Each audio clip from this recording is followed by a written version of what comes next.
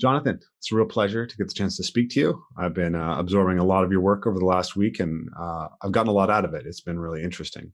So, I wanted to start with this question of what does it mean to say that the world is becoming re-enchanted? Well, first of all, it's great to meet you. I understand that we have met before Yeah. slightly, so it's good to kind of meet you again. And I have also uh, been interested in the kind of stuff you're doing in terms of parkour and everything. My son is really into parkour, so that's kind of what prompted me to say, "Oh yeah, I should talk to this guy," because I always find if I'd been younger, I would have Yeah. definitely been into parkour, Oh, like just a little younger. Anyway, so we can totally get you into it. We'll talk about that after the yeah, I'm a little conversation. old. I'm getting that permanent little belly. It's not a big belly. It's like the little. Anyways, all right. So let's go for it. So what do I mean? The idea is that you could say something like the Enlightenment, or not just Enlightenment, a whole process, historical process of development, created the possibility for what we kind of call materialism or rationalism, rational materialism today. And it's basically been a desire to see the stability of the world in phenomena or manifestation, in things that you can quantify, right? That you can calculate, you can quantify, you can count. And my contention is that the reason why it was able to kind of last is because it was trying to remove, let's say, the mythological aspects of Christianity, but it was still surfing on that. And so there were still remainders of it, or things taken for granted, which made it possible for people to pretend as if that wasn't there, and then kind of look at the world just as phenomena and calculate and quantify. But as they were kind of chopping the tree that was holding them up, at some point things started to break down. And there really started to be like a breakdown in terms of epistemology, which led to something like postmodernism, to this kind of this instability of interpretation. But there's also another breakdown, which is mirroring it, which is a breakdown in value and a breakdown in society, where we see society fragment and we don't have things to kind of hold them together. And so what you feel is that this rational materialism is kind of running its course. It's becoming impossible to hold at every level of reality because society is kind of breaking down. Mm-hmm. Honestly, because of the type of thinking which led to this approach.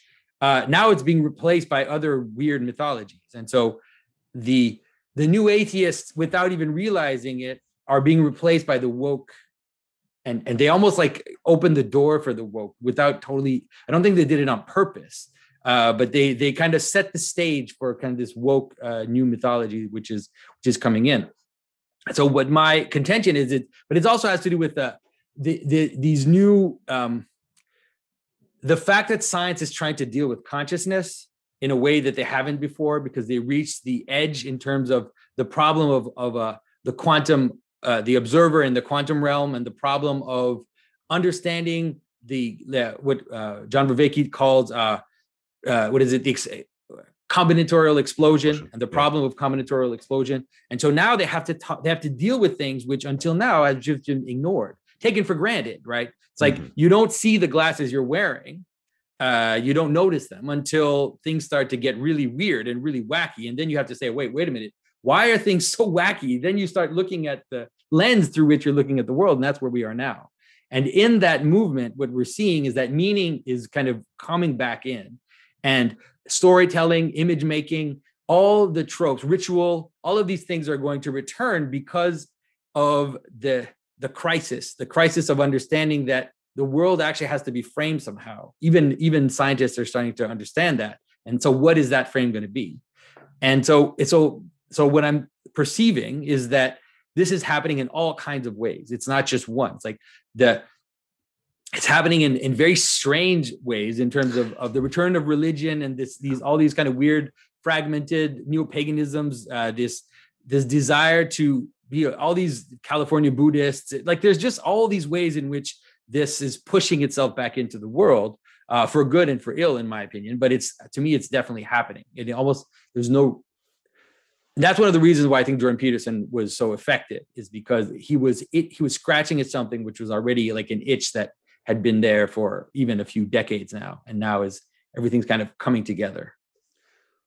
So let me restate that. I think that I'm largely in agreement with you in what you've described, but I want to see if my model kind of is the same as yours. But it seems to me, and following Vervaeke's work, that we have this drive towards rationality that maybe starts with the kindness, and we see it playing out into Descartes and Newton and all these people, and it plays back and forth with the Enlightenment, the counter-Enlightenment, empiricism, romanticism, and so these two things it's not a linear trajectory, but in a certain way, like the late '90s and early aughts seem like a period where you had an upwelling of religious sentiment, right, and the moral majority in America, and then you had the counter reaction to it with the new atheists, and science was delivering, right? We had the tech revolution. We had all of these things that were sort of making the world seem like a rational approach was going to win. And I was part of this. Like I grew up in the counterculture. So I grew up surrounded by people who were into mysticism and astrology. And they were part of this break from the rationalism of the West that happened in the 1960s.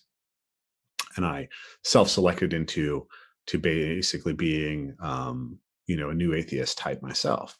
And I remember all the discussions that were happening on the forums. And have you read an essay called "The Godlessness That Failed" by Scott Alexander? I highly recommend it. I think you'll get a lot out of it. But he tracks exactly what you're saying and how much it happened. Like you can look at people. If you dig below the surface of the new atheists, there's this whole phenomena of people arguing for atheism from that perspective online. Yeah. And these whole battles with it. And there were all these figures who were major figures, even if they weren't writing books that were New York Times bestsellers, but who were figures in that culture war. Yeah. And there's a point at which atheist forums and subforums and platforms basically start adopting something called atheism plus. Mm-hmm. And atheism plus is atheism plus social justice. It's not. Yeah. There's this realization that atheism isn't an ethical platform. It's a nothing, right? Mm-hmm. And people needed a something. Yeah. But it's interesting. Like you can look at the moment in the late '90s when this happened, and you can actually see how it was going to fail from the very outset, because the new atheists were in a large part reacting ultimately, not just in the late '90s, but like the big thing that made them really react was 9/11. Like that was kind of their high moment where it's like, here's this religious thing that's coming back and it's going to destroy us, right? It's attacking us, it's violent, and it's all these things. And so the new atheists tried to counter that with their kind of rational atheism, but they could never they were never able to account to why destroying the two towers was going to destroy America. Like they could never understand why it would do that, because the reason why those two towers would become the beginning of the breakdown of American culture was a mythological one. It wasn't a material one. Like it was the symbol of these two towers, what they were, how high they were, what they represented in terms of the God of America, in terms of business and in terms of money. All of this stuff was being attacked. And what happened was a massive ritual. Like it ended up being a ritual event, which led to many things. And so the answer, which is what the atheists gave, they could never answer that, because it happened. Like what the terrorists wanted is happening. This is what they wanted, right? They wanted the world to realize. They wanted to watch the story of America break down. And they knew that by attacking their highest symbol, right, basically by an act of desacralization for the God of America, that they would succeed.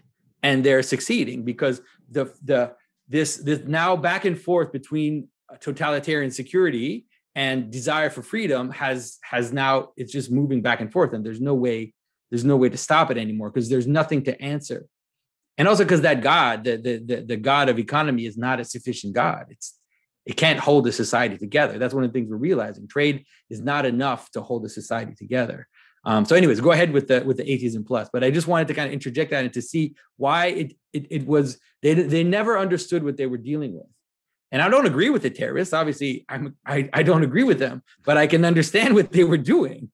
Yeah, I mean, I'm reminded of listening to Dan Carlin talk about the history of the Syrian Empire and how when they conquered a new people, like one of the first things they did was take down all the statues of their gods and basically take them back to their own city and put them in subservience to their overarching god. Right? There's a symbolic power to this act, and I think the idea of capitalism as a god is actually a really profound one. But let's dig into that a little bit more as we go through. So yeah, to finish the thought that I was on is basically atheism as a sort of cultural trend was gobbled from within by social justice, and the people who were supporting this kind of militant atheism ended up almost en masse going over. And a really kind of particular figure you can look at is P.Z. Myers. P.Z. Myers spent all of his time arguing against creationists up until I think 2011, 2012, and then all of a sudden it switches over, and now it's about the racists and the misogynists and the homophobes and the transphobes, right? And all of his writing is now there. And so I share this sense that religion keeps popping up, right? Like I remember I was involved in CrossFit in the early days of CrossFit, and there was the sense all of a sudden that like CrossFit's a cult, right? Like it's many things, right? And it can be a great form of exercise. I'm not sort of smashing down on all the CrossFitters, but like people start treating it as their place to have an experience of the sacred, right?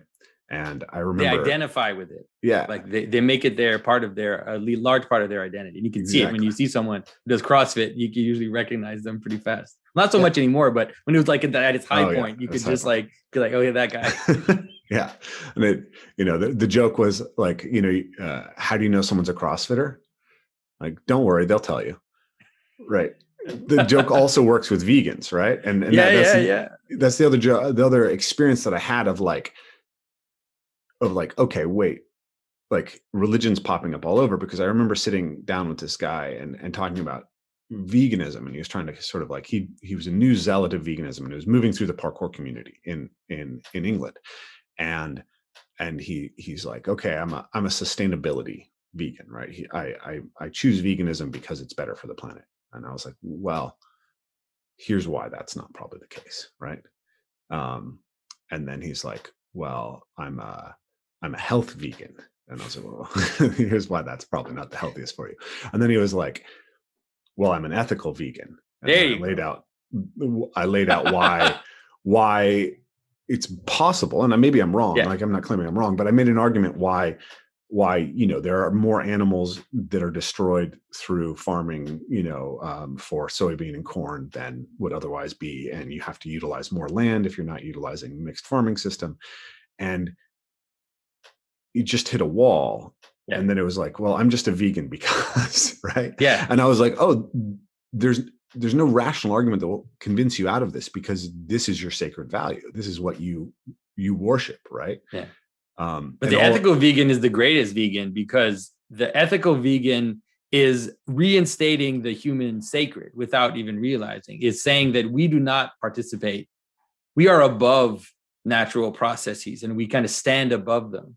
And then we look at them from above, kind of like from this high mountain. And then we choose not to participate in the violence, because obviously animals eat each other. Like, and animals, the fate of an animal in the wild is pretty bleak, like in terms of how it's going to end its life. And so the idea that someone would think that it's ethical to not kill animals means that they stand above, like angels above the world, and they kind of look at it from a spiritual place. So it's just interesting, because veganism exists in religious traditions, but it's specifically like monks are they're not vegan, but they're definitely vegetarian in the Christian tradition, and I think in Buddhism and in many other, and the Jains are like they're basically, he should have just said, I'm a Jain. Like, that's what he should have said. Like, what I really am is a kind of religious person. But anyways, all right, keep going. Sorry. Yeah. So this one's a touchy one, but you already mentioned wokeism, but I mean, it was really striking to see this come up after George Floyd, right? And the washing of the feet, and the I was walking through Seattle and I saw this altar that someone had created in their front yard with like Martin Luther King's name and George Floyd's name and Tawana Bradley and Trayvon Martin, and all of these slogans and all of this artwork, right? Like pieces of glass and mirrors and feathers. And like I actually sent a picture of it to John and said, like, this is an altar, right? Like, is there any other way to interpret this but as an altar? And he said, yeah, it's an altar. It's clearly an altar. And so it was like, I had the sense that, I described this to, so I'll tell you a little story. A friend of mine who's a gay Black man, he, after the George Floyd protests, he had all of these people calling him and asking him about, is he okay? Is he okay? Is he okay? Right. And he's like, this has been my experience of America. Like I've had this expectation of the police the whole time, right? Like nothing's changed for me, but all of a sudden this one thing happens and everyone's concerned about me. And then he had this sense that like, well, he felt at first like all these people loved him and were his friends. And then he had this disillusionment where his sense was actually they were just calling him to basically be shriven of their sins. Right. And I told him that I think that basically this movement, the BLM movement, is a kind of, it's a kind of reflection of Christianity, where the suffering of Christ on the cross has been replaced by the suffering of the African American, right? And the thing about that that's really terrifying to me is that African Americans are actually then forced into a priestly class, right? Where their role is instrumental for white Americans to be able to release their sins by checking their privilege, because checking your privilege is just confessing your sins. That's what it, it's exactly what it is. And it's different from Christianity, because Christianity has a universal form. Yes. Where there is an absolution, and also the priest himself. Like if you look at a Christian liturgy, there's a moment in the liturgy where the priest will turn to the people and will say, "Forgive me, brothers and sisters." And there's an understanding that this is not just a one-way thing, where we all participate in this desire to forgive each other and to kind of cover each other's sins so that we can come together and be one. Right? That's the point. The point of asking forgiveness for your sins is to then be in communion with people. It's not just a moral finger wagging or some kind of getting rid of a feeling of guilt. It actually is supposed to bind you. But if it doesn't, then, like you said, it becomes a very dangerous situation where you have one group of people that has ultimate authority, and then another group of people that just need to get their forgiveness from those, and that's it. And so, and there doesn't even seem to be a way to fully be absolved in that movement. It's like a perpetual guilt. Yeah, there's no redemption, right? No. It's a dark enlightenment, right? Or there's another great book that I like called professing feminism, or no. I'm sorry, I forgot. It's by Daphne Patel and Kortgi. But they basically talk about the rise of gender critical theory in women's studies. And they talk about it as like there's eventually this realization that the young women mostly who are entering this are having a conversion experience like a Christian conversion experience, except there's no hope, right? What they're being told is that patriarchy is in every ounce of every moment of everything that is done, and that it's always going to be there. And it means that everything is essentially dependent on the creation of their suffering. Yeah. And that's actually an extraordinarily psychologically destructive way to view the world. Yeah.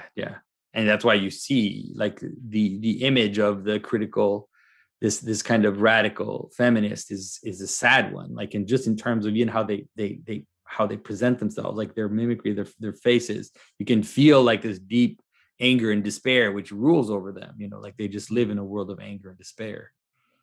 Yeah. So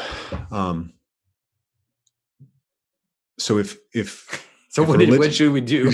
yeah. Well, so if we identify that religion is popping up everywhere, right? What is the symbolic world? Why is it necessary to understand at this point in order to move forward through the breakdown? Well, the idea, so when we look at this, what we see is something which is a kind of disease version of religion, or a kind of completely whack version of religion. But what we could help us understand is that it's manifesting something which is inherent to the human person and cannot be gotten rid of. That is the desire to participate in common purposes. That's what being a human is. And in order for that to happen, like in order for us to be able to participate together, to recognize each other as being part of a group, there has to be a totem which appears above it. There has to be something which is beyond the group, which will bind it together, And so I often use the image of a sports team. Like a sports team is a religious venture, and everything about it is religious.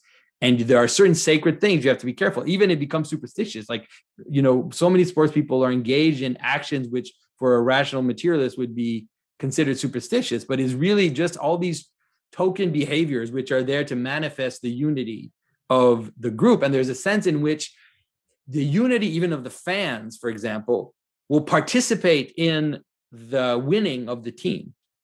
And this is true. Like, it's true. It will actually work, which is why teams will lose at in another city, but will win in their own city, because the coherence of the fans and their participation will participate in the winning of the team. And so all of it is really this kind of coming together. What I mostly want to point to is that this is actually completely inevitable. This is what makes us human. And so now that we realize this, we have to be able to deal with it appropriately. So if we try to ignore or suppress this reality of either we'll be doing it without realizing it, we'll participate in it unconsciously, or it'll actually come back almost like a hydra. It'll come back in a very dark and dangerous way, because these desires, they also have a very dangerous and dark undertone if we're not careful. Because this desire to join together, it means you exclude necessarily. That's what it is. And so inclusion and exclusion is a dangerous thing, and it can lead to violence and war and all of this. And so so the idea is that this is inevitable, and the kind of the weird globalist desire to create this like one world thing or whatever, to avoid it, is not going to avoid it. It's going to fragment at lower levels. That's what the story of Babel is. The story of Babel is this desire to say, oh, like if we just create one thing, if we just like have one massive group and then we're all in the group, then it'll work. But that's not how it works. If you don't have intermediary groups, if it doesn't manifest itself fractally, is what I tried to talk about. Is like you need layers of unity. So it's like you, your family, your city, your group, and then your religious unity, and you have all these layers of unity. If you try to remove those so that we're all in just one thing, we're gonna rip each other apart. We're gonna rip each other's eyes out at some point. We're gonna start to fear your neighbor. You're gonna start to create weird groups of unity, and then there's going to be basically civil war is what's going to happen. It's sort of happening, right? I mean, yeah, exactly. I mean, that's why I can say it without flinching, because it's already happening, and it can get a lot worse. It's not even started. It's going to get worse. Yeah, I think there's survey data that shows that, like, the sense of how good race relationships in this country are is going down very fast, and then obviously the polarization between left and right has reached a level that's really absurd. And it's interesting because let's say when people talk of, like, let's say you think of the Civil War, the U.S. Civil War, Mhm. or you think of other civil wars in history. Usually, what it is, it's like there are competing groups within a unity, right? So there are two tribes that are Mhm. together in war, two families, two big families that are together in one unity, and then the tension between these two tribes, becomes so strong that the unity can't hold anymore, and then one has to defeat the other, or they have to split, or they have to do something like that. But now it's all across the system, so it's not like the North and the South, Yeah. right? It's everywhere, and it's your neighbor, and it's in the cities, and it's the cities versus the outside. It's not even just parts of the country. It's like within the country. It's happening at every level. And so Yeah. that kind of civil war It's is rural. my goodness. Yeah, You have no idea what could come. Yeah. We've got white versus people of color. We've got Asian versus black. We've got, the whole thing that's going on with the Jews right now is really scary. And then you have rural, urban, you have low income, high income, you've got men versus women, you've got unmarried women versus married women, totally different perception of things right now. So yeah, there's lots of fragmentation. There's one thing that's ironic, and I just wanted to bring this up quickly, is another essay by Slate Star Codex worth reading is called "I Can Tolerate Everything But the Outgroup," and it's about this idea that the sacralization of tolerance is actually allowing a sense of intolerance of anyone who doesn't hold that value as most sacred, that is paradoxically extremely intolerant. Yeah. I mean, it's so funny when you encounter it. It's like you just want to laugh, just so you don't cry. Like, I remember meeting a really kind of woke person at an event where I was talking about Jordan Peterson, and he came to me and he was kind, like, because we were talking about Jacques Derrida and the idea of hospitality, of like radical hospitality, which Derrida talks about, this like absolute openness. And I was trying to argue with him how impossible that is, but he was saying, like, this is the way we need to go. Then he says this little thing. He says, well, obviously we're not going to be radically hospitable to fascists. But then he keeps going. I'm like, oh, okay, what just happened? Like, wait, what just happened? Yes. Well, everyone but the person that I've decided is my enemy. Yeah, exactly. Right? Yeah. Which is where Christianity is brilliant. Well, that's the idea. You're right. It's like it gets turned inwards, and then it becomes about self-sacrifice. Like, that becomes the mode of let's say the mode of and the person that was killed and brought out of the city is God himself. And then that plays itself in your own self, where it's like, I need to sacrifice myself instead of sacrificing the neighbor or the other. Yeah. The scapegoat. That's right. Scapegoat the self. So I want to go back to the religion as a team sport idea, or team sport as a religion idea, because another resource that I really am getting a lot from is a book called The Righteous Mind by Jonathan Haidt. Have you read that? Yeah, well, I haven't read the whole thing, but I have. Yeah. I've read parts and listened to many of his lectures. Yeah. So, I mean, it's really resonant with what we're talking about, because, he has a chapter in there. I mean, basically it's about understanding the outgroup, right? And it's about understanding what the telos of different groups actually is. Like, one of the things I told you before the call, that I wanted to have this call with you really in particular once I heard you with Rationality Rules and Adam Friended, because I felt like I was able to operate the conceptual framework that they were playing in, but I was more open to the conceptual framework that you're playing in, and I wanted to be able to produce that bridge, right? But I think from a rational materialist mindset, like the chapter you're right, it's called Religion as a Team Sport, really helps understand, because he's essentially saying that biologically and culturally we've evolved this capacity to act in groups, and the research shows that having a religious system improves that. And religions are probably selected over time for their ability to help people act in groups, right? And there's always, the thing about a group is that it has an outgroup. And this is part of your, I think what you talk about a lot, which is really brilliant, is in order to define a group, you have to have an outgroup. And the default human tendency towards the treatment of the outgroup is complete alienation. This is something I think it would be really useful for people to read the anthropological literature a lot more closely, and not with a sort of noble savage uh, gloss on it, because I feel like sometimes I like people will read an anthropological thing and they'll be like, oh man, their lives are so amazing. And I'm like, I read the same book as you, and I don't know if you read the part where the man just kills a child for no reason, or the woman is beaten by multiple husbands, because that's part of this tribe that you've just told me is like the perfect example of egalitarianism. But but one of the things that you find is that that very often in tribal cultures, the name for people outside the tribe is just not people. Yeah, they're not human. They're not human, and they don't have any. There's no sense of moral obligation to them. Yeah. And I think which is why like the type of torture that they can inflict on someone which is from outside the group is like, no, there's no limits. You saw that in native culture here in Canada, where it's like if they caught someone from the other tribe, they could do anything to them. Yeah, absolutely. And it wasn't like, it actually wasn't, it was interesting because it wasn't a racial thing. It was a ritual reality. And so they could ultimately adopt someone from another tribe. And once they were adopted, then they were like, oh, then they're the Indian group. But unless that happened, then they were inhuman, and they were just basically something to be acted upon. So, yeah. I mean, I think there's definitely a truth to the idea that the way that we perceive race, or the way that race was perceived, say in the late 19th century, early 20th century, has this massive social construction, and it's using this underlying group competition psychology, and it's mapping it to certain physiological differences in order to, for a variety of reasons, right, historically.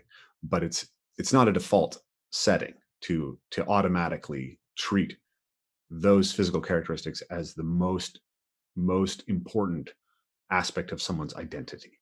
Yeah. And also, I mean, the racism itself is a modern concept. Like it is a scientific, it's a scientific take on the ancient perception of difference, but now we've made it into these scientific defendable categories. So scientific racism is the Nazis were more like scientific racists than they were like the ancient people, and how they understood difference or understood stranger and that kind of stuff. Yeah. So, I wanted to get into your idea of the cosmological frame. Like, I think the conversation we've had so far. Well, maybe I can just into what you're talking about Jonathan Haidt, and let's say the difference between what Jonathan Haidt is saying and let's say a proper religious understanding is that Jonathan Haidt perceives that there are these axes, that people will elevate something, a virtue or someone or something, and then they will process around that reality, right? They'll circumambulate around a common point, and then that will create cohesion in the group.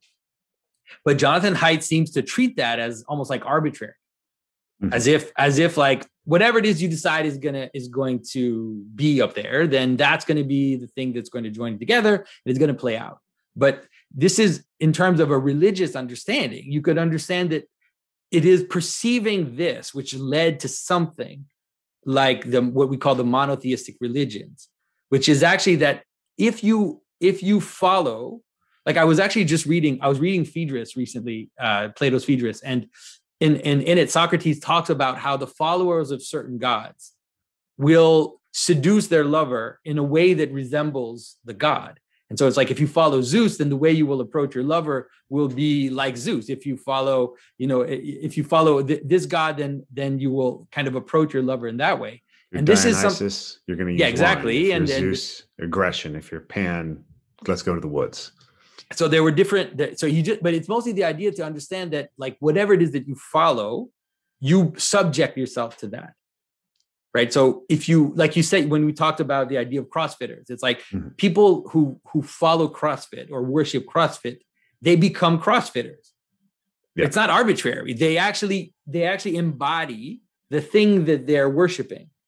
Yeah. So right. They become the body of the thing they're worshiping.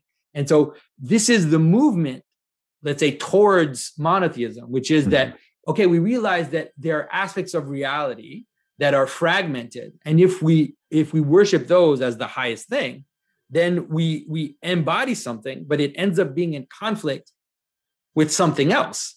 because it's a fragmented aspect of reality, which is why, like, so the Greek cities would just fight all the time. Yep. Right? Even though they went to the Olympics or whatever, they would fight every year. There would always be wars between the Greek cities because they were subject to different principalities.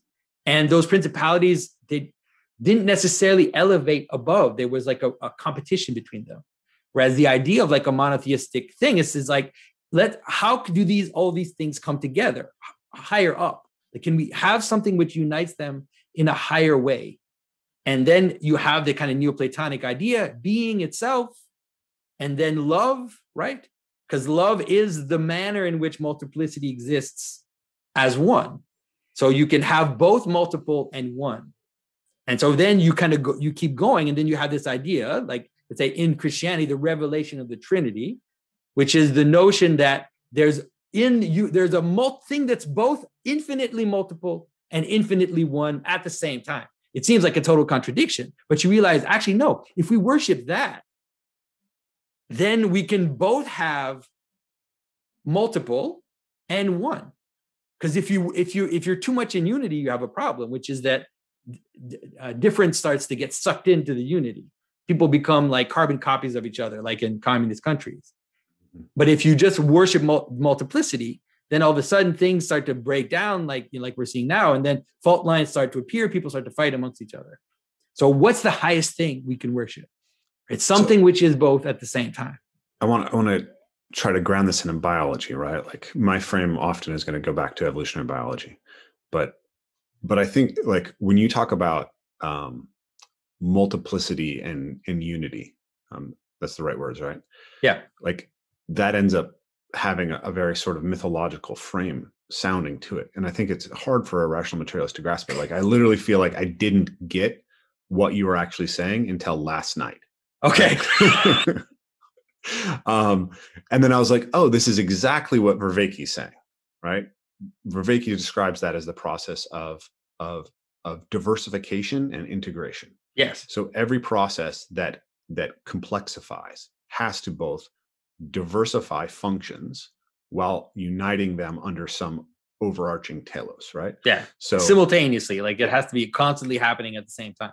Yeah, and this is what Haidt talks about in The Righteous Mind, is the idea that that cooperation always suffers a free rider problem, right? But we've actually been able to move up through these levels of cooperation, right? The single cells, first you have like mitochondria that go into cells, right? And they're two different things, and then all of a sudden they learn to cooperate and not default off of each other, and then single cells become multiple cells. And then those become organs.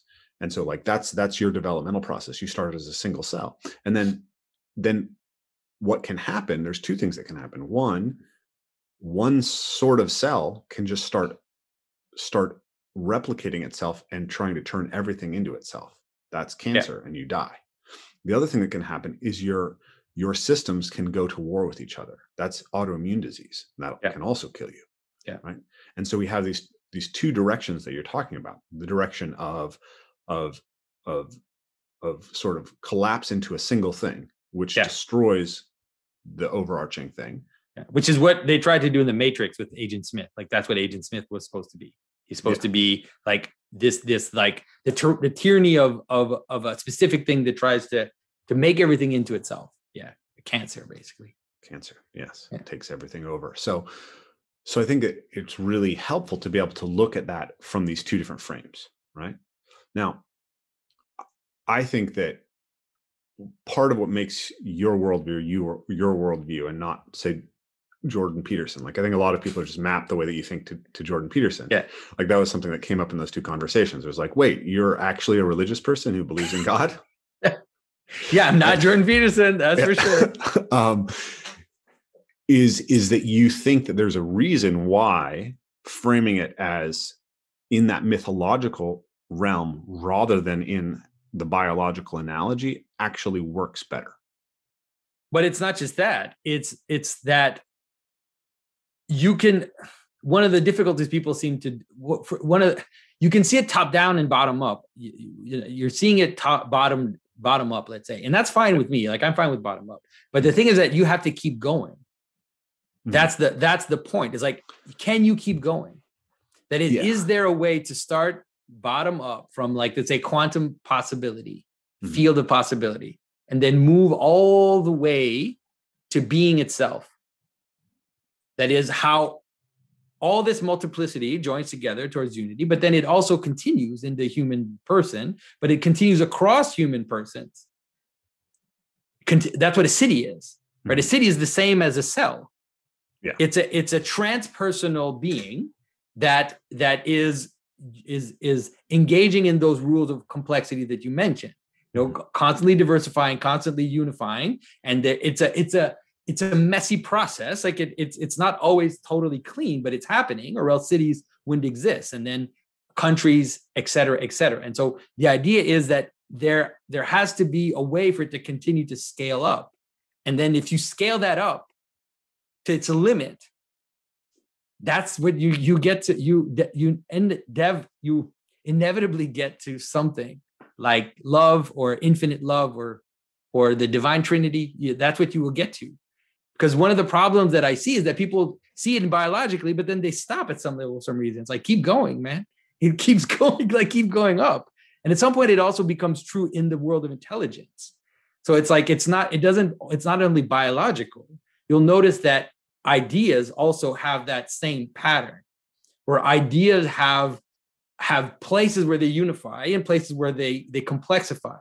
So if you think just any concept or any let's say abstract notion will also have that in it.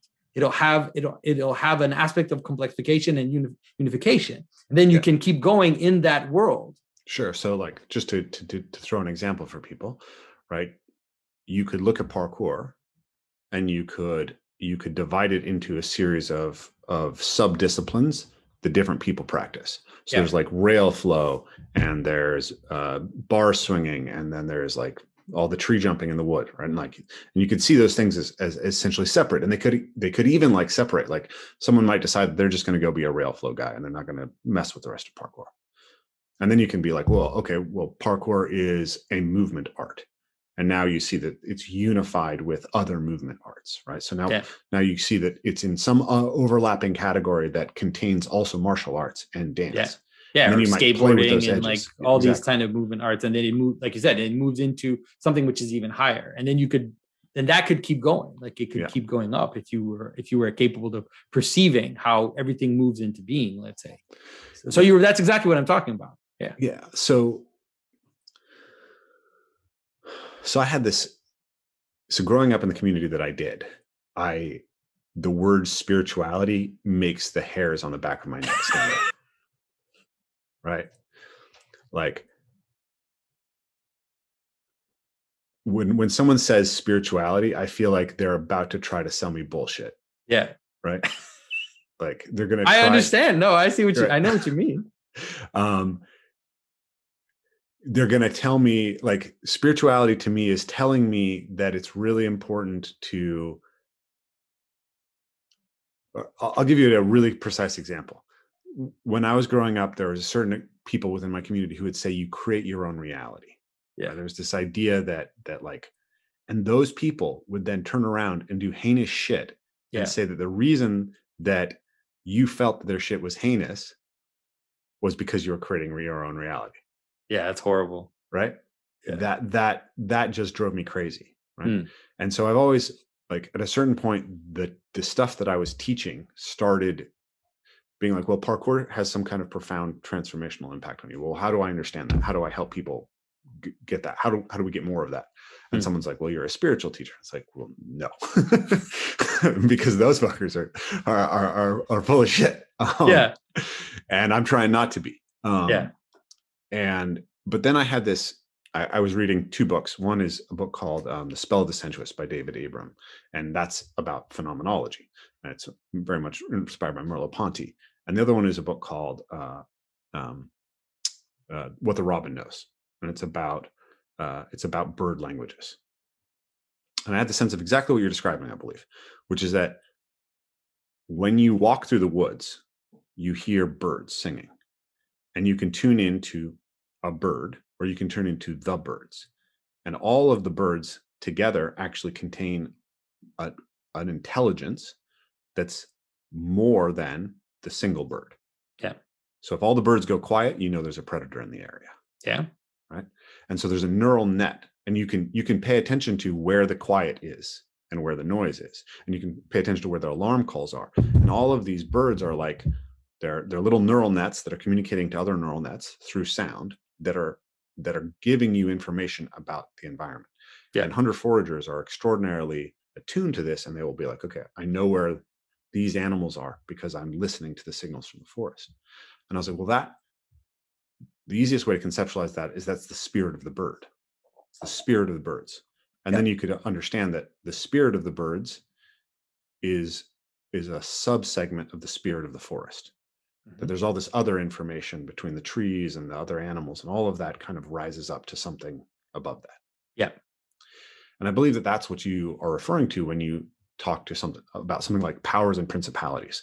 And then we could understand Facebook and Google and social media as all of these things, right? Yeah, well, especially now, it seems like we're building something, like we're building some kind of a body of a god. That's for sure. Yeah. Like it seems pretty obvious by now. So interesting. We're building new gods, right? It's really hard. Like, but this is not new. This is what pagans did all the time. Like this is what they would make statues of a god, and then they would open its nostrils so that it could become the center of a community, and then people would embody the god. Like they would become worshipers, and like I told you about how Socrates describes the followers of certain gods as embodying, but the statue would be like the place where our attention would go, like all our attention kind of move towards that embodiment, and that's would be part of how we would manifest the god. And so it's like the Google is definitely acting that way.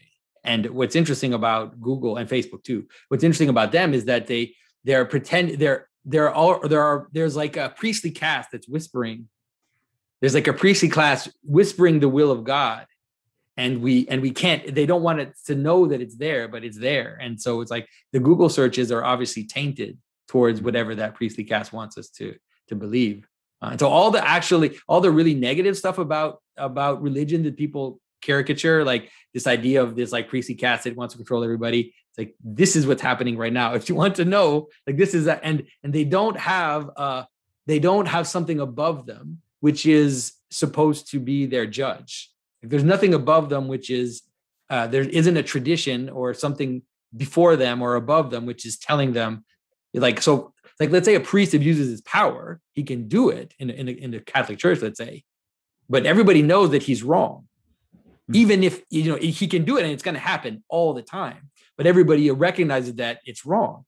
Whereas now there is no ultimate, there is nothing above to kind of judge. Well, there is, I believe, but like, at least in their perception, like they're the arbiters of reality, really.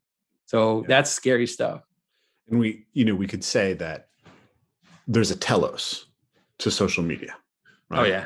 There's a goal which it is serving.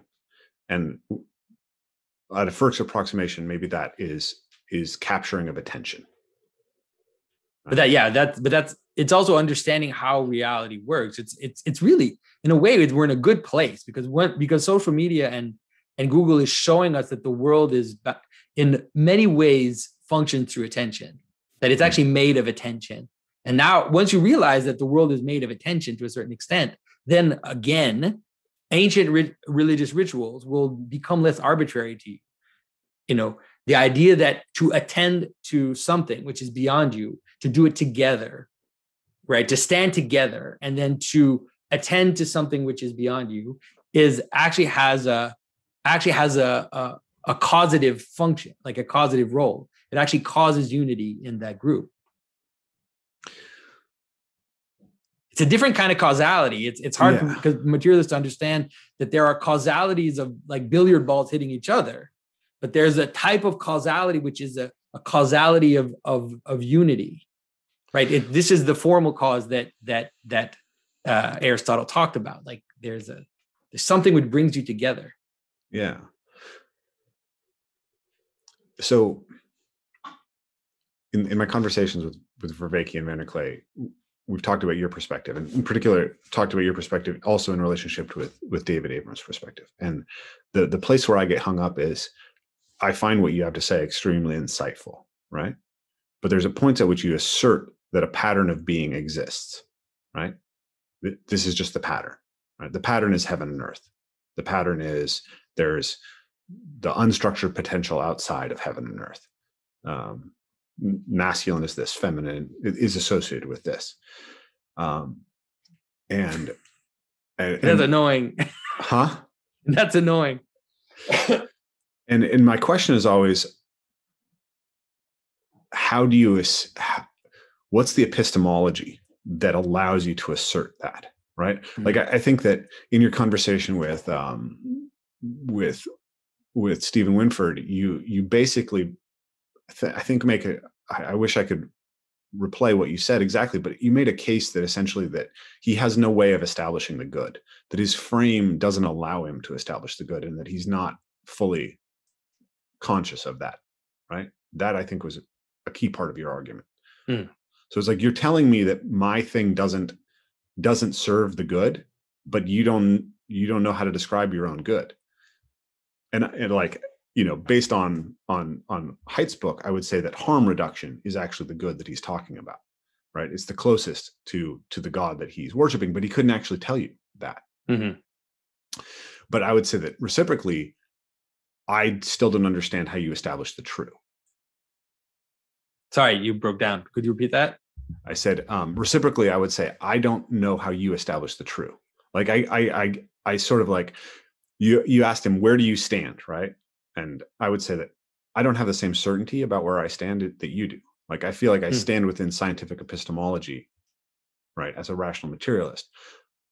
And that I recognize that frame, that set of axioms, doesn't give me everything that I need. And I suspect, based on what that frame tells me, that a lot of what I'm relying on is actually Christian. Right? Mm-hmm. That it's this ghost of Christianity, or the bones of Christianity, that I'm standing on. Yeah. I don't know that I can say that with 100% clarity, right? I don't know. I think that's a quite difficult question to answer really well. Yeah. But that's where I would say that I'm standing.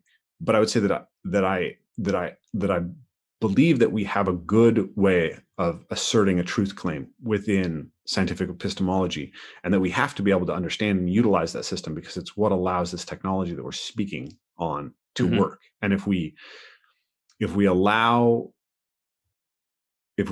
sort of participatory, mystical, phenomenological thing to colonize all the way down into the propositional level, that runs a risk of collapsing it.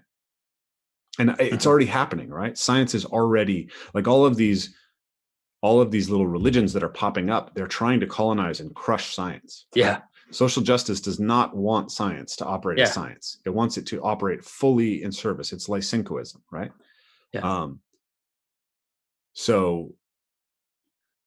But then you'll realize that science, at least the kind of the image of science that people think, has never really manifested, right? That it has always been serving goals, like other goals. And what the social justice people want is only that science serves their goals.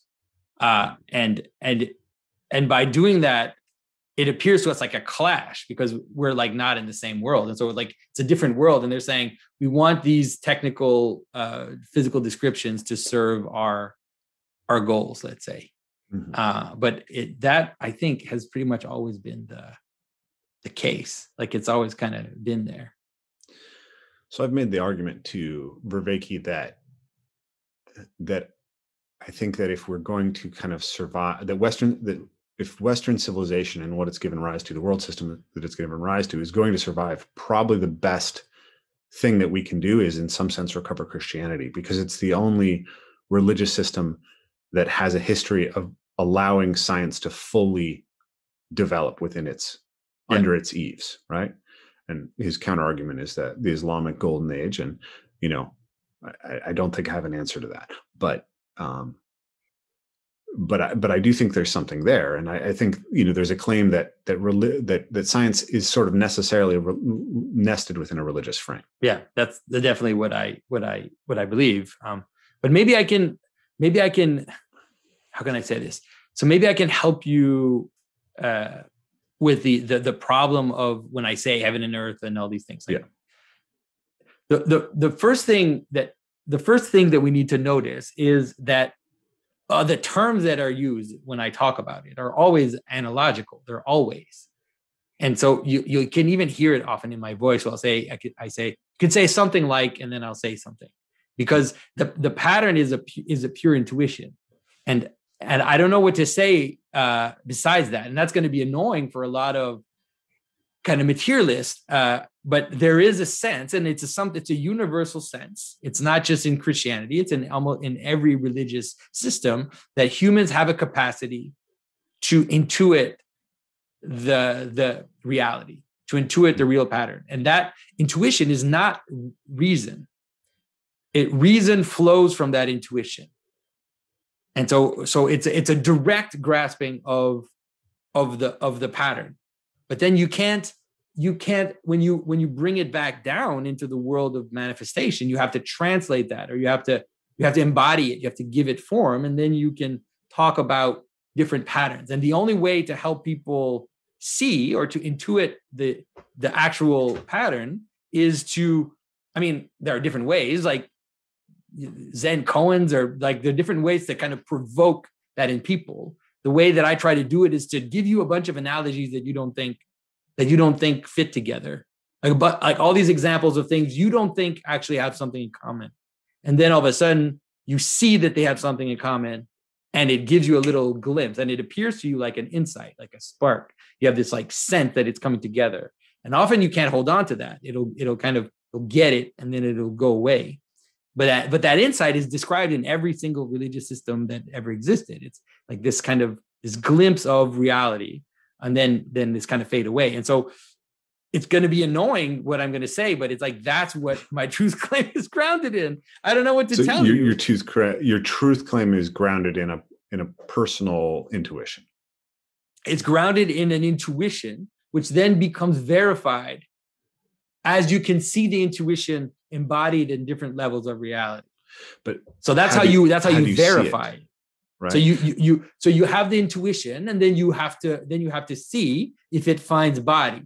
So if it works at the personal level, at the civilizational level, at the family level, if it works in stories, if you find it in stories, if you find it in ritual, if you're able to see how this intuition embodies itself, then you're close. Like you're closer to a real pattern than if it's just this weird like freak thing that people can have intuitions, but often they're not right. Like they don't actually verify when you try to embody them.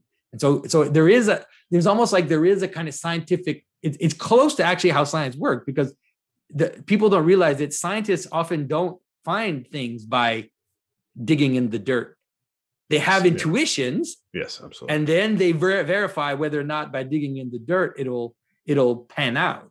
And that's exactly the way that I work. It's like I have an intuition, and then I try to verify it at different levels. But it's a little different than the scientific way, but it's nonetheless trying to find the pattern embodied, let's say. Yeah. So I heard two things there. One was kind of an appeal to pragmatism, right? Sorry, you have to repeat that. I keep breaking down. So you said you heard two things.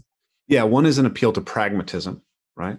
And basically, it really sounds a lot like Peterson's argument. And there's two aspects to Peterson's argument. One is you kind of know that a pattern is true when it works for you, and it works well enough. But the corollary to that claim would be that he would say that we only ever get there. We only ever get to true enough. We never have the full truth.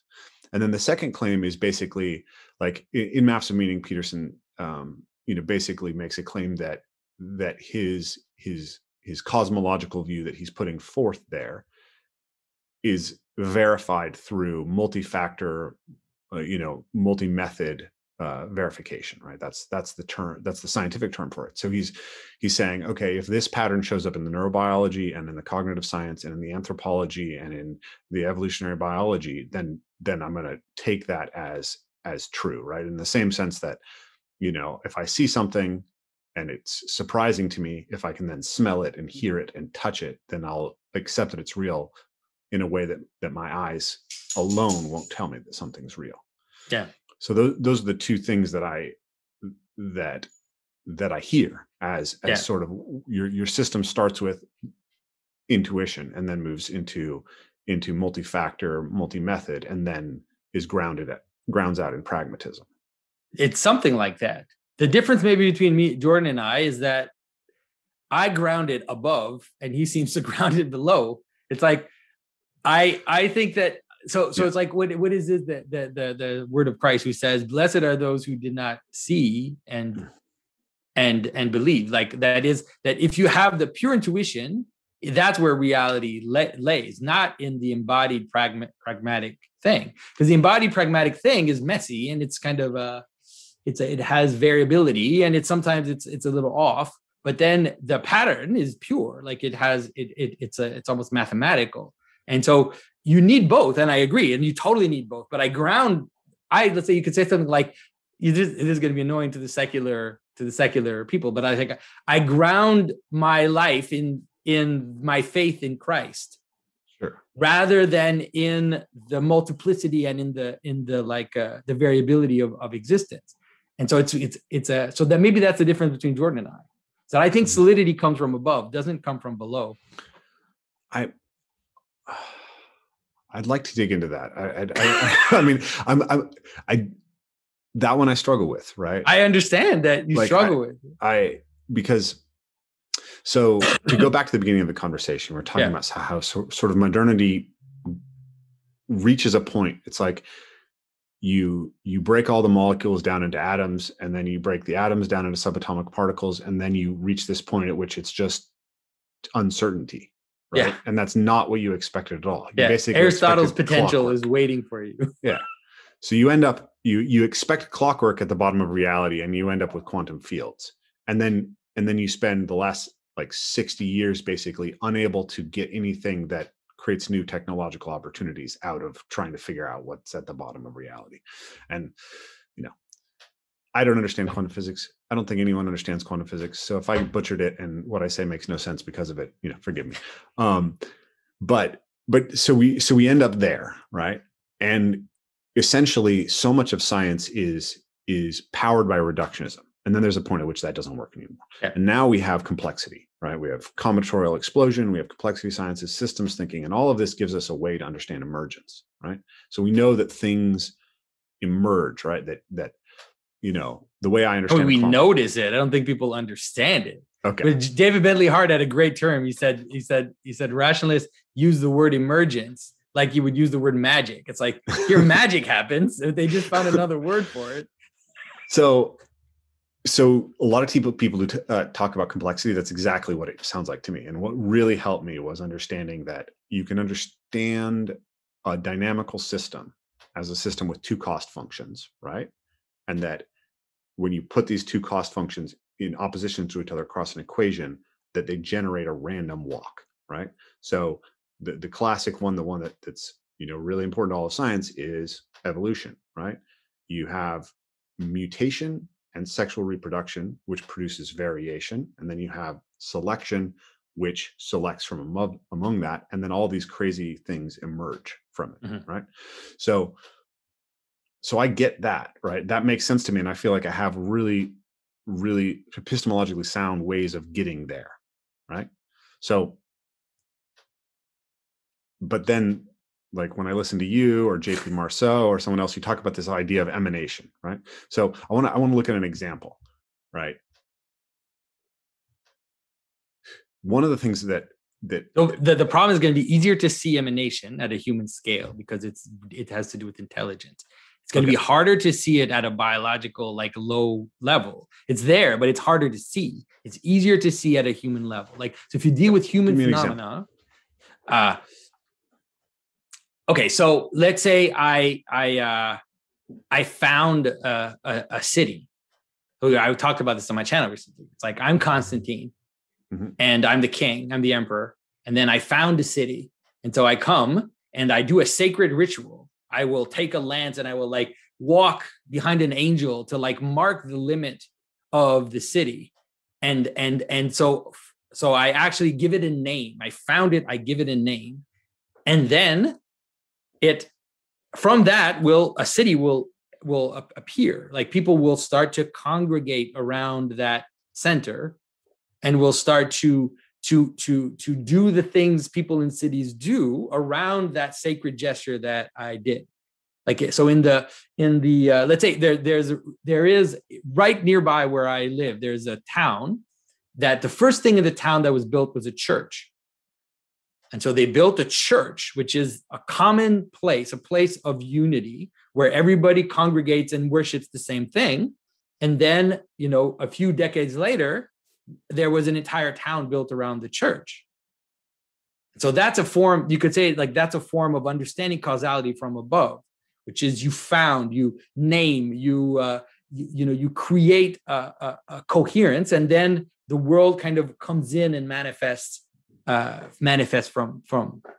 So founding a company, founding anything that is almost human needs to have an aspect of eminence that you can easily perceive for it to exist. Like, for a group to exist, it has to have a name. You have to name it, right? And so it's like you have a band, you get a bunch of guys together, but it's like, okay, so if we're going to exist, we need a name. And so then you name the band, and the name of the band, like if you name the band a name that sounds like a pop band, or if you name the band a name that sounds like a death metal band, because those actually can be recognized in the name, it will affect. So you couldn't have like a death metal name and then make pop songs, because it'll be so incoherent that it's going to break apart. So you need to have, so in the name and in the image and in this kind of founding, you need a type of coherence. So that's a form of eminence. I mean, there are so many, but they're a lot easier to see for sure in the human sphere. But I mean, can't you see that emanation itself is derived from an emergence? It's both happening at the same time, right? But you can't only see it as emergent. Like you can't. It doesn't, like, at least to me, like the founding of especially the idea of like the idea of the founding of something, because there's a whole idea that we remember the founding. It's like, why do we remember the founding if it's just emergence? Like we tell ourselves the story of the founding of the United States. We tell ourselves the story of these sacred moments that are the origin of a community, because it actually binds the community together. Mm-hmm.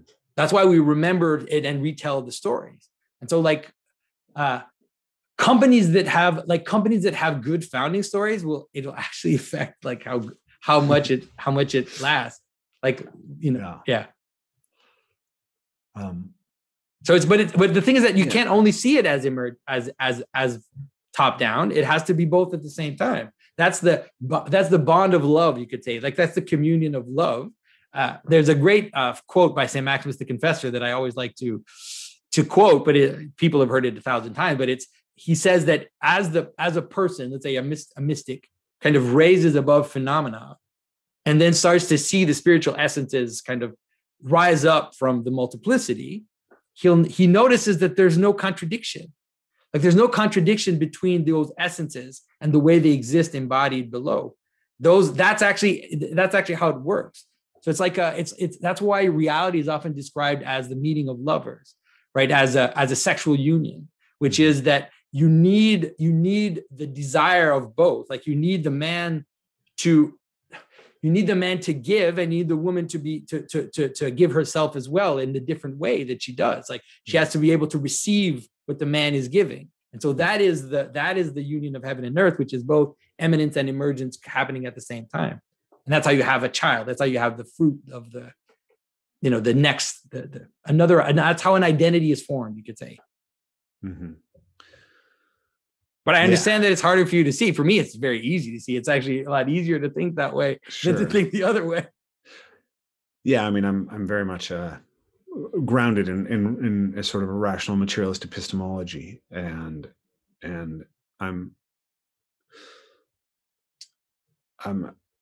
I feel like I'm going to need to watch this part back and mull on it to try to understand it, because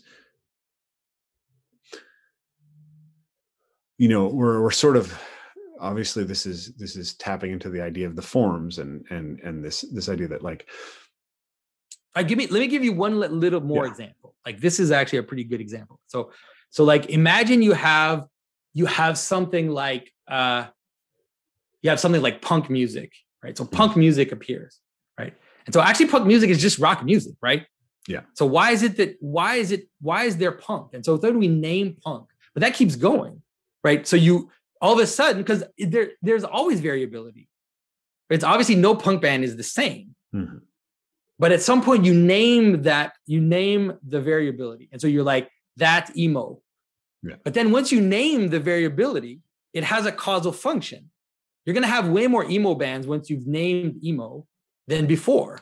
For sure. I mean, like before it was just this variable thing that was kind of, and then people start to perceive that there's something different, and then they give it a name.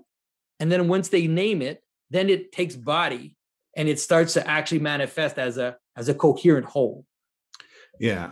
So the analogy that pops into my mind, or the example that pops into my mind, is of course parkour, right? So when I started parkour, I was teaching gymnastics, and there was a guy in the gymnastics sort of adult class that I attended, who they warned me was a crazy guy, and he was always doing like weird off, like fringe stuff to gymnastics. He was dive rolling over vault boxes and swinging between,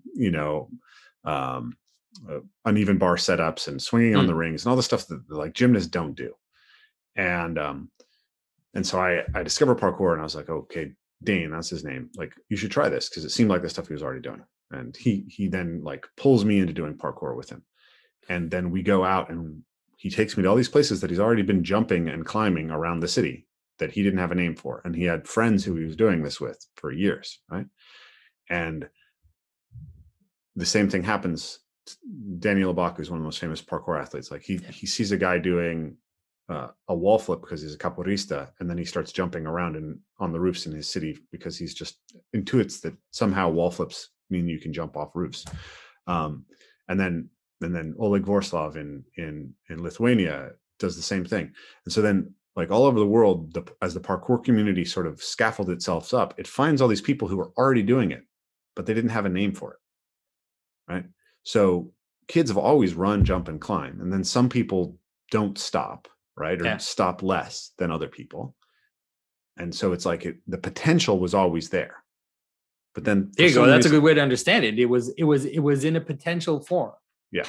And then when it received a name, then that name became a causal relationship. Yes. That is, now people who weren't doing that before now start doing it because they see in that name and in that communion, they notice a being. They see a being that wasn't there before. That was just a scattered potentiality within gymnastics, within military training, within all these different fields, and fit under those fields somehow. We're a little strange, maybe. That's why they kind of appeared as this odd thing, and then they're rebound in a body with a name, and now here you go. It has a causal relationship. Yeah. So now you know what emanation is. but the emanation emerges, right? It's both at the same time, right? Right. Like but it's a reality, like it's a pattern in reality. Parkour, right? No, of course not. It was all these implicit things happening in this one specific place. And then somehow it got enough momentum from this bubbling potentiality that it catalyzed into something. And then it received a name. And once it had a name, then it could spread. All right. So this is how God creates Adam. Right. So God takes the dust of the earth, right? And obviously he gathers it into one place. So it becomes a body. That's the emanation part. No, sorry, that's the emergent part. The emergent. And then he blows the spirit into Adam, blows the breath into Adam. And then that's the logos. That would be you could see it as the logos. You could see it just as the pattern, right? That's what spirit ultimately is, the invisible part. Like it's the invisible part of that body. Yeah. The name is not visible, and the identity is not visible. The thing that binds it, basically. And so it blows that invisible part into Adam, and then Adam exists. And so so what you're describing is the same. Like you see all these possibilities that are there, and then someone somehow starts to gather them. They start to gather, to accumulate, but they're still not something. They're kind of, and then all of a sudden something comes, like something names it from above, and now that being has causal. It can now reproduce itself and gather it more into its body. Okay, so that starts to feel like something interesting to me, right? Because here's the problem with the way that science has described things, or one of the problems that I see is that it's hard to represent how a thing that comes from emergence or from reduced pieces becomes agentic or causal, right? So when we run through the scientific story, eventually we run out of human agency or anything having agency. And I think this is I think someone arguing that free will doesn't exist is a performative contradiction. Yeah. Because by arguing with me that free will doesn't exist, you're assuming that I have the capacity to change, right? And that your action can change me, or that I can choose to believe or not believe. It's people who don't believe that free will exists, they don't realize that they're the most dangerous people in the world. Like, they're so dangerous, because if you go to the end of their argumentation, it's a scary thing, because you can make people change, and the only agent is some kind of force, whether it's convincing or contriving. That's what ends up being. It's like, you recognize the good, and now I'm going to, because people aren't free, I'm going to make them follow the good. It's going to be inevitable. So you sorry, I take you on a tangent there. Yeah, I maybe we'll touch that. I don't know. I wanted to go back to this idea, though, that within our understanding of reality, we have to have something that allows us to grok how something that emerges then becomes a causal factor in itself, right? Yeah. That parkour emerges and then emanates, right? But in this sense, emergence precedes emanation, right? It precedes it as possibility. Yeah. And then it does not. Identity is what binds it together. And so you're right. Like Saint Gregor Nyssa says, basically, he says this: the physical comes first, and the spiritual comes after. Let's say, and so it's almost like it's like desire comes first. You could call it that. A question. It's a question comes first. What is this? Yeah. There's something which is appearing on my horizon, a puzzle, and I'm like, what is this? And then it gets an answer, a name, an identity, and once it has an identity, then it has causal factor. And so, like, you can imagine it like that. Like, you have a bunch of parkour people that aren't yet parkour guys who are noticing, like, you're noticing a puzzle. It's like, what is this? Like, there's something going on. Like, there's something calling. Like, there's something calling from the ground, right? Like, asking for a master, like asking to be contained. And then once it is contained, then like you said, it starts to have causal factor. So you can understand it like that, like a question and an answer. You need both. And the question obviously comes first, or else why would you speak? Right? Like, why would you speak? And you can see it like, even like in the way that Christian theology developed, it's always like that. It's like that there was always a problem first. Like, Christian theology never developed as just straightforward giving like teaching. It was like, there's a problem, and now there has to be an answer, and that answer becomes the road or the way. But the problem always happens first, like the question, the puzzle, let's say. I'm going to back up a second, because this just what you described. It hit this so many times, and I just really think the first stanza of the Tao Te Ching is so profound, right? The way that can be spoken is not the eternal way. The nameless is the mother of all things. The named gives rise to the 10,000 things. I think a lot of people from the West, they pay attention to the first two stanzas in that verses in that stanza, and they forget the named. Yeah. Right. Which is the logos, really. Yes. Yeah. I think it is, right. So you start with undifferentiated potential, or you start with mystery, right? What we can describe, what we can model is always an insufficient description of reality. And then there's undifferentiated potential. And that's everything comes out of that. It has to come out of that. And then in order for it to come out of it, though, it has to become named. In order for parkour to not just be, in order for parkour to grow and spread and become a causal factor in the world, it has to be named. It has to become a defined characteristic of the known. Yeah. So in the Bible, it's in Christianity, there's a sense that the undifferentiated gets separated into two. So you have the waters below and the waters above, right? And so the waters below act like, let's say, the undifferentiated in the sense of chaos and potential. Yeah. The waters above act as the undifferentiated in the sense of something which is beyond causality or transrational, and then comes down into the name or into causality.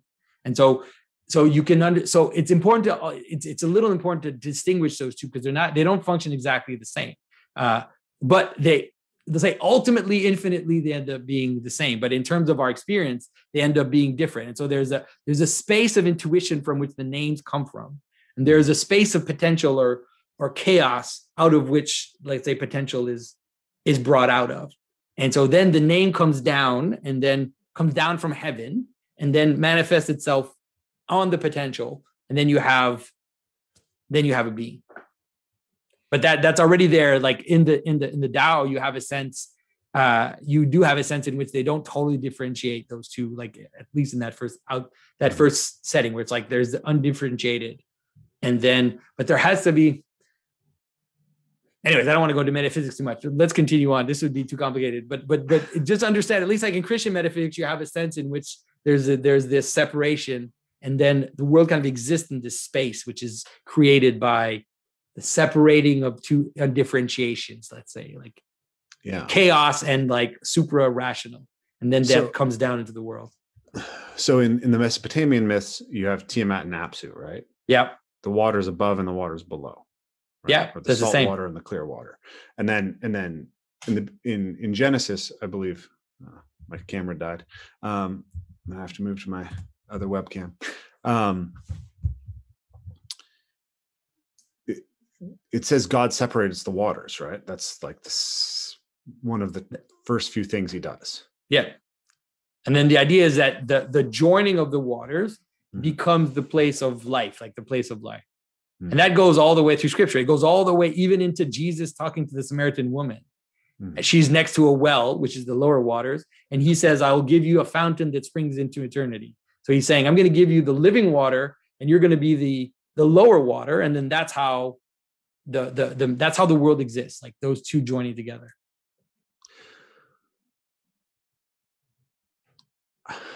Like I find this kind of mythological frame to be very useful, and I feel like it I hit the end of rational materialism. I feel like, right? I don't. Perhaps that sounds egotistical, but like when I listen to Sam Harris, I'm like, I get everything you say. It's all coherent within a certain system, but it's like you have decided not to look at this thing that says that you have to step outside of that, right? And I think essentially, like once you really think about Gödel's incompleteness theorem and Heisenberg's uncertainty principle, it's like you're stuck. It's like that doesn't work. And yeah, I think Hume's ought and is distinction is true, right? And we need something else. And so these stories, and like when I listen to you and I would listen to Peterson, I'm like that there is insight there that I'm not getting from reading evolutionary biology, right? Or physics. And I've crafted this idea within my own work of like, what is the heroic archetype? What are we seeking? So like through Peterson, I got really into the idea of the heroic archetype. I was like, well, what are we doing when we do parkour? We go out and we confront chaotic potential and extract our own character out of it, basically. We go do a jump that we've never done before. That's potential, right? Yeah. And through confronting the fear and the challenge and everything that goes along with that, there's something beautiful some gold, some that we take away from that confrontation with chaos. So then I started to ask, like, well, what is a hero, right? A hero is someone who, and it kind of like through some of Peterson's ideas and other stuff, I came up with this idea that, like, well, first a hero has to be able to recognize that there's a problem. Like the first thing you do, the first problem that a parkour athlete has is actually being able to see where the problems are, right? Yeah. How do I go and find places to do jumps, right? So the first thing is being able to see the problem. And then the second is like articulation of it, right? How do I recognize what's going to allow me to accomplish this? And then the next, because you have to, or you not only, it's like you have to be able to recognize a holy place, like a place that is capable of receive. Because obviously, if you're standing in front of a field, it's like that place does not have the right potential for me to engage in what I want to accomplish. So you need to find like a sacred. People are going to be angry that I use that, but relatively at a lower level, something akin to a sacred space that when you see it, you recognize it has the potentiality you need in order to embody something particular. Yeah, I mean, the way that I react, the way that I interact with the trees and the nature that I train in is a relationship of sacredness for me, for sure. It has this sense of helping me transcend and connecting me to something that's beyond, right? So I have no problem with that. And I don't think my audience will. Maybe some of the Christians will, but yeah, that's hilarious. It's like here's the Christians using that. And you're saying maybe the Christians will react to this. So it's okay. So first is vision, right? Horus. Second is articulation, right? Say Socrates or something like that. Then the next is emotional wherewithal to be able to confront the problem, right? To have the equanimity to stand in front of a challenge. Mm-hmm. Then the next is the physical strength to accomplish it. And the last is the physical skills to have those embodied capacities, right? And to build all that. It's like, and then as I looked at that, I was like, this describes a human being who's achieved greatness, who's achieved virtue, but it says nothing about goodness. And in fact, you could apply all of these capacities to being evil, mm-hmm. right? A Genghis Khan is probably really good at all of these things, right? Yeah, exactly. And so then I asked, well, what brings us into the good? And Vervaeke's episode 16 of Awakening from the Meaning Crisis, agape, is the answer. It's the only answer that I've come up with that works. Mm-hmm. I can't get below that, right? The only way that I can define the good is being in relationship to reality such that I am acting from love that wants to bring good into being. Right? It's like that's the highest principle. So then I've like almost got down to this set of axioms of basically like you have to respect the mystery. You have to accept that there's always going to be things outside of your own capacity to understand. And then you have to be in service of love, right? And then you have to do that through truth and the cultivation of virtue. So that's what I've derived from this. But here's my hesitation, and here's where I'm trying to imagine myself, and especially in the audience perspective. The woman at the well, she represents the lower. Jesus represents the higher. Here's a relationship of hierarchy between male and female, right? And so you have an intuition, let's say, that chaos maps to the feminine, right? But for many people, that intuition runs maybe the opposite way, or that creates a reaction of. But the higher waters also map on the feminine. Okay, there you go. That's actually in a way, not exactly, but there's a way in which these are the mysteries that we're not supposed to talk about. But let's say the Saint Ephrem the Syrian talks of the womb of God. He talks of the divine womb out of which the divine persons emerge, which is the divine essence. And there's a very mysterious thing going on there. But anyways, yeah, so go ahead, continue what you were going to say. So if we take this intuitive approach and then some sort of pragmatism and some sort of multi-factor, we still run into the reality that people have different intuitions or different orientations, symbolic systems that they operate within. And there's not necessarily I one there's conflict there. Is what it feels like, right? Yeah. And one reaction to that is sort of, I think, the Vervaeke response, which is, let's step outside of the narratives and treat them as instrumental rather than existing within them, right? And then we can have the religion that is not a religion, and then we don't have to deal with the fact that that that that that the Islamic description, the Muslim description of the of Christ is not congruent with the Christian description of Christ, right? Like he's respected there, but the meaning of what he did isn't possible to glean from the description that they give. And so there's inherently a potential for conflict. And I don't know if that's the same in Buddhism and Taoism versus Christianity. I tend to think that they're more potentially congruent, but whatever, there are going to be places where that's not, where the two systems are going to be in conflict, right? And how do we navigate those waters without a clearer epistemology? Sorry, you broke down. How do we navigate those waters? Without a clearer epistemology. Yeah. So obviously, okay, so there are many things to say. One is that we can only perceive the pure pattern from an embodied place. And to pretend that you can, or to pretend that you are leaving that, is to delude yourself. This is what I think. And so I think that the position, or the universalist position, of saying, I'm going to step outside of these narratives in order to be able to see them all, is a delusion. It's still a narrative. It's just that you don't see it. It's the narrative of the Tower of Babel. It's the narrative of, and it doesn't. And what it leads to is, it actually will lead to fragmentation. It'll lead to a breakdown. The desire to it'll lead to not having a real common narrative. And so therefore it'll be like a competition. That's where it's going to be even more so a competition of narratives, because you have to embody something. Like you have to be in a path.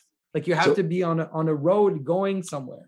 And if you say, like, I'm going to stand above all these roads, and I'm going to say, well, actually, I noticed that all these roads lead to the same place, but you're not doing it. You're not actually doing it.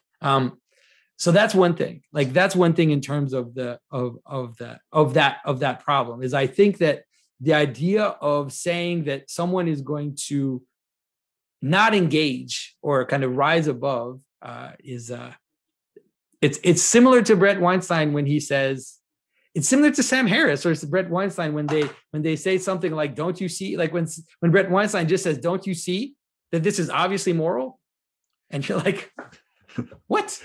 You don't see your own story. Like, you always are in a story. To me, it's just inevitable. Unless you're like in the mystical vision. Like, if you enter into a mystical vision and you enter into, let's say, kind of this moment of pure transcendence where you're completely united with God, and you're completely united with the infinite in every way, then yes.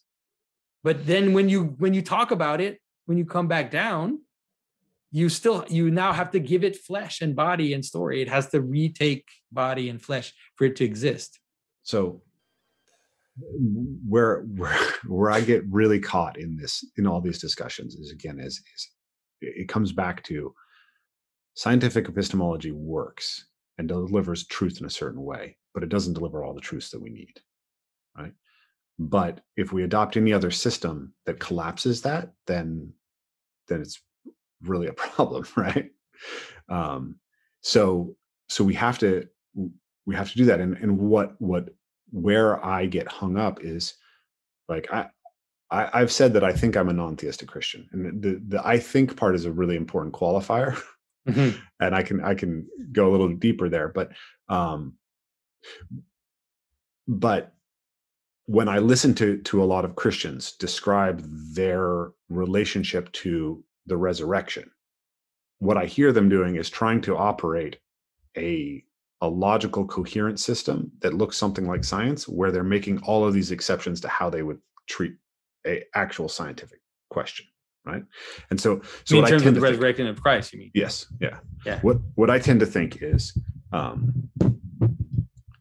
That's it. But that's also because, like, look, I don't deny the sad state of Christianity. Like, I really do not deny that. And I think that Christianity has become, which one of the reasons why it has led to where it is. I think it's part of the bigger story. I've talked about this many times before, but it's nonetheless happening. Like, Christianity is dying, and in part of that has been Christians embracing of a really strange materialism and a kind of scientism as their worldview. And so the idea of understanding the resurrection is, you have to understand the resurrection as a something like strong emergence, you could say, like something as a phenomena which actually gives you the key to all phenomena. And so it can't completely act on the same level as the phenomena that it's giving the unity to. And all miracles are like that. Miracles are not just weird, like weird exceptional things that happen. That's never the case. It's not just like something unexplainable happens and that's a miracle. Miracles are not, that's not what they are. Miracles are always higher up on the level of pattern. That is, they're actually embodying the pattern of reality at a level beyond the normal, usual levels of causality. And so what it looks like is actually it's pulling in the multiplicity into itself in a way that doesn't seem to make sense at the lower level. Yeah. Just like qualities of certain beings, if you try to look at just the lower elements, when you're like, well, this doesn't make sense. Like, why is water wet? Oxygen and hydrogen are neither of those, and so how is it that I get to wet? You can't find it there. It's emergent, right? It's like but it's a strong emergence because it's more than that. It's not arbitrary, because that looks arbitrary. Like the miracles of Christ, and especially the resurrection, is like, once you realize that let's say once you see resurrection, then you're like, actually, you know what? That's how reality works. Resurrection is something that I see every day. I see resurrection all the time. I get that symbolically, right? I do. I mean, like, when you describe it, it makes total sense to me. Yeah. But it doesn't establish to me in any sense that I could believe that Christ died and was resurrected in the same way that I believe that my dog is scratching itself behind me, or even that evolution happened, right? Because I can verify aspects of evolution in a way that I can't verify that story. And you're making an argument from a sort of it makes sense of things, right? It's like the C.S. Lewis argument. Like, it's a key to actually comprehending, so therefore there's a truth to it. But like, you're not a biblical literalist, right? You don't believe that the description of Genesis is true in the sense that it falsifies the existence of dinosaurs. I don't think that the description in Genesis is a scientific description. Okay. If that's what you want. But I think it's true. Description, like, my goodness, the best way to describe the world is in Genesis. Is the death and resurrection of Christ true as a scientific fact? Well, you mean in a scientific fact in the sense that you could prove it scientifically? How could you prove it scientifically? It happened 2,000 years ago. Exactly. So here's my perspective on this. I feel like a lot of Christians feel like that has to be asserted with certainty within, and then they're within that materialist frame. And I don't exactly know your relationship to this. I don't know, but I believe the resurrection is real. I believe that it happened. I believe that the description that are in Scripture are the best way to describe what happened. So let me ask you if this would make sense, because the way that I could imagine myself relating to this, and I don't precisely relate to it this way, is something like, I need to have access to scientific epistemology. And if I operate that system and I ask the question of Christ's death and resurrection, the answer I get is probably not, right? But I know that system itself is incomplete, and it cannot tell me for certain what's happening. Now, there is a broader ontology that I exist within, that I think within, and in order to make my ontology work, the resurrection actually is key. Mm-hmm. So my question, let me ask you a question. Like, have you ever experienced a miracle? No. Okay. So have you ever experienced had an experience where the world around you, the causality around you, which was not related to your experience, all of a sudden merged with your experience? I Like that doesn't I don't know what you're what describing. Jung calls synchronicity. If that ever happened to you, where the inside and the outside join together. I mean, I have had moments where it seemed like, so I interviewed Paul Vanderklay recently, right? And Paul had been talking about superhero stories, right? And he published a superhero story the day that Jordan Peterson was satired as Red Skull by Ta-Nehisi Coates, right? The day that came out. It's like, well, that's a strange coincidence, right? And I've had those strange coincidences happen in my life. Now, as someone who's trying to operate within rational materialism, I just think coincidences happen, right? So when people talk about synchronicity, that feels like they're operating some kind of epistemology that doesn't make any sense to me. All right. Well, I guess it's hard because if you haven't, you've had little experiences like that, but there are moments in your life, like I think most people have these moments where the outside world and the inside world seems to come together, where all of a sudden the world outside seems to be wanting you to see something. Oh yeah, I mean, I have those experiences. I just don't believe them. You don't. Why don't you believe them? Because what I understand about the way the human mind works from an evolutionary perspective makes me skeptical of our story making and pattern making behavior, right? We know that this can mislead us in important ways, right? And when I see people, and this is the flip side of that, like the background that I talked about, when I see people who fall in love with this story that they have in their mind of how reality is laying itself out and giving them some sense of transcendence, those people become very dangerous to me and very likely to be full of shit. Yeah. Well, that's also because usually they're not embedded in like a bigger pattern. Like they usually don't have they're not a part of a normal. But what I'm trying to try to get you to see is that there are moments where there's a causality of meaning which happens, and that the multiplicity of the world in its mechanical causalities doesn't account for the causality of meaning, doesn't account for the fact that all of a sudden, like I have to deal with certain problem, and all of a sudden everything around me is screaming at me. Like everything I see is screaming at me to deal with this problem. Like all these weird accidents, all these weird things. And there's like this moment where all of this kind of comes together. And I can only see that as it can only be reasonable if I understand that it's joining together as a body, right? All these multiple elements are joined together as a body, and they're waiting to find a name, let's say. Mm-hmm. And so that's actually, it's kind of like, that's how, at least that's how, so, I mean, a good example, like, let me give you an example from what I gave you before. It's like, Constantine founds the city, right? And then all of a sudden it becomes a city. But the mechanical causality, like the cart with the wheels and the guy driving the cart, like that mechanical causality has nothing to do. Like his cart is going to Constantinople to become part of that city. But all the mechanical causation has nothing to do.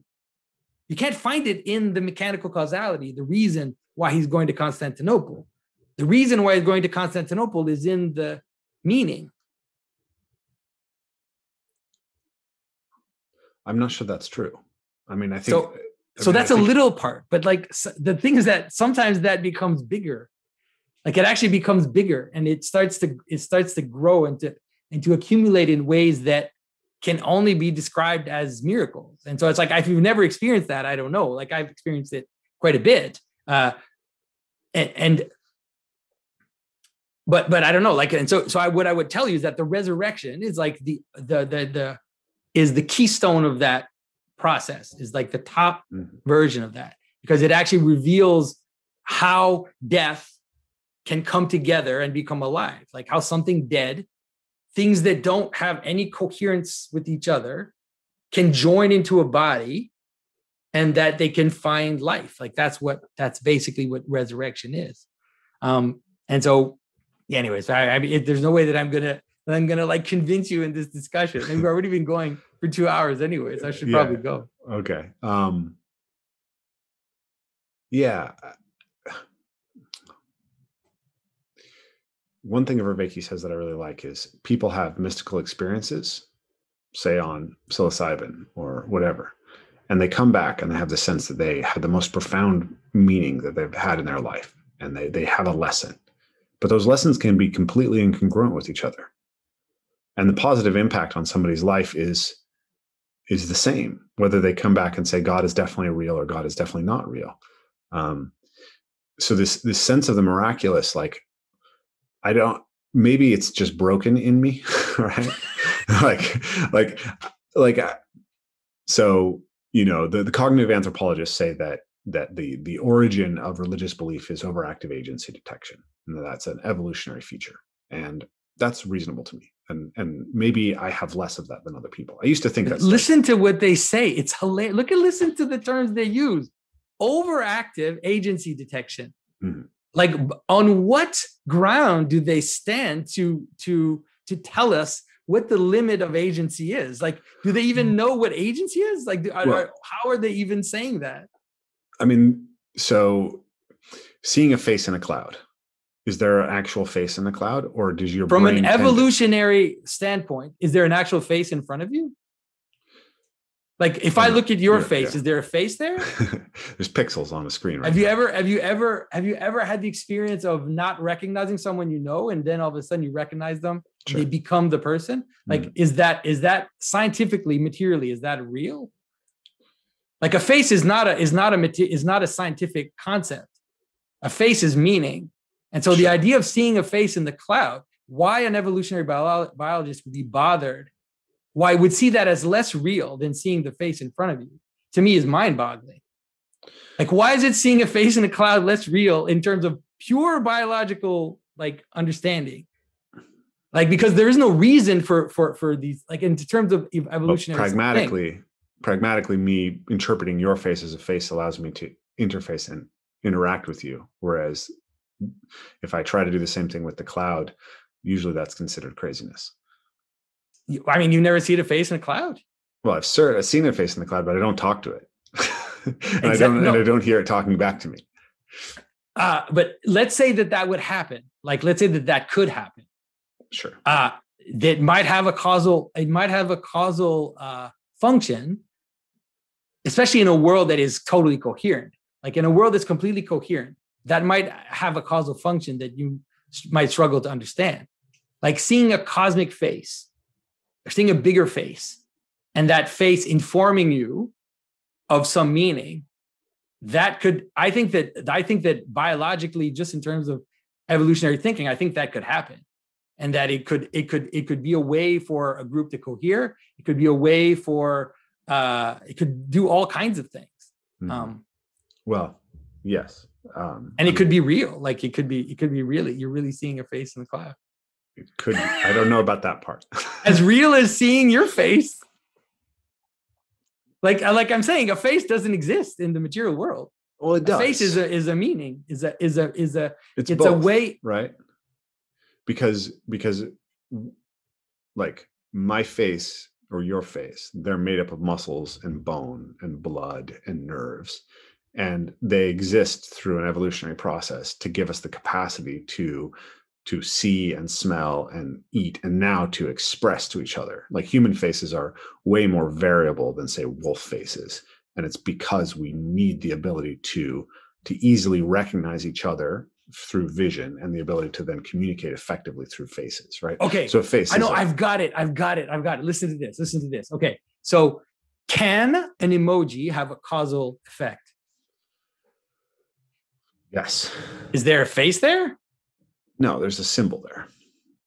But we recognize it as a face, and it has causal effect. Like, it can actually change the way you act, change the way you feel, change the way you interact with what you're seeing. Yes. And so the same for a face in a cloud. Like you see a face in a cloud, it can have a causal effect, and it's a real causal effect. Yeah.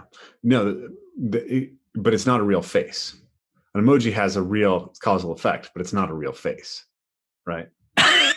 So I just find that funny that you're saying that. Like as a materialist, I find it funny that you would say that an emoji isn't a real face, but this like sack of flesh in front of me, that's a real face. Well, the emoji contains aspects of what a face is because it's a symbol. It's a face is so. Let me. A face is a pattern. A face is a pattern. That's what a face is. And so the face is a pattern that embodies itself in the people around me, so that I can recognize them. But it's a pattern. And so if I draw a face on a piece of paper, I'm also manifesting the pattern. You're representing the pattern at least, and I recognize it, and it can have causal effect. Sure. Like So to go back to just to go back to overactive agency detection. The idea is that you hear a bear in the woods if it's possible that there's a bear in the woods, whether it's there or not, and that this was important to our survival, and that the way that mind was built then inclines us to this capacity for religious belief. I used to have a sense that aspect of me was just not as turned up as some other people, right? Okay, yeah. I think that may just be hubris, right? Another way to interpret my particular worldview is just that I've trained myself very intensely to view the world from a specifically rational materialist frame for whatever reasons, right? As a reaction to all the crazy hippies around me. But the thing is that when you talk about the pattern, sort of boom, synchronicity, all that stuff, I don't have any way. I don't have any way to sort that from hearing the same thing from my hippie friend who just went on a DMT I understand. Trip. But the emoji example I gave you is probably a really good one in the sense that emoji it's just a bunch of pixels or ink or something on a piece of paper. But because it participates in a pattern, it can have a causal effect on you. Mm-hmm. And so it's actually doing that. Like it's a little miracle, like a very little one. Yeah. Very, very small one. Well, this is this is where we get into the question, and we're going to I'm going to say the problem, and then we're just going to let it go because we can't go into it. But the problem is the pattern just emergent from the human mind, or is it something more? And that's that question to me doesn't mean anything. How's like that? Because it's like, is it just every time someone uses the words just, to me it's like it's like a little itch that I have. It's like, what does that mean? Just emergent from the human mind is part of reality. It's like so there is no just emergent from the human mind. It has to be, the human mind is there. It came about, and so it's part of the world. Like so it's not. It can't be just. There's no just. So, hopefully this works. We'll see. It'll be interesting. Ivan and Alyosha Karamazov, right? Yeah. They're not real human beings. We're not real human beings. They represent things that are real and powerful and important, and they have causal impact on the world, but they were never flesh and blood human beings. Right. They're not the same. They're not the same level of, they don't have the same level. They don't have the same level of existence as you do. They have a different type of existence. So they are characters, let's say, whose meaning is utterly collapsible to human psychology on one level, maybe. I mean, the reason why we recognize them as having value is because they're embodying things. They're embodying patterns in a way that resonate with us, right? So they're not just collapsible to human psychology. Is that they're embodying patterns that we want to attend to. Yeah. Right. And there's a reason why we attend to things. Attention is not arbitrary. Like it's not just reducible to human psychology. It has to do with a whole level of things that make us exist in the world or not exist. And there's a bunch of stuff. We're evolved apes. So I have this, I would say I'm a non-theist, right? In the sense that I don't think that the question of the objective existence of God is answerable or particularly fruitful, right? But I would say that I feel fairly certain within a rational materialist frame that God is a psychological reality of human beings.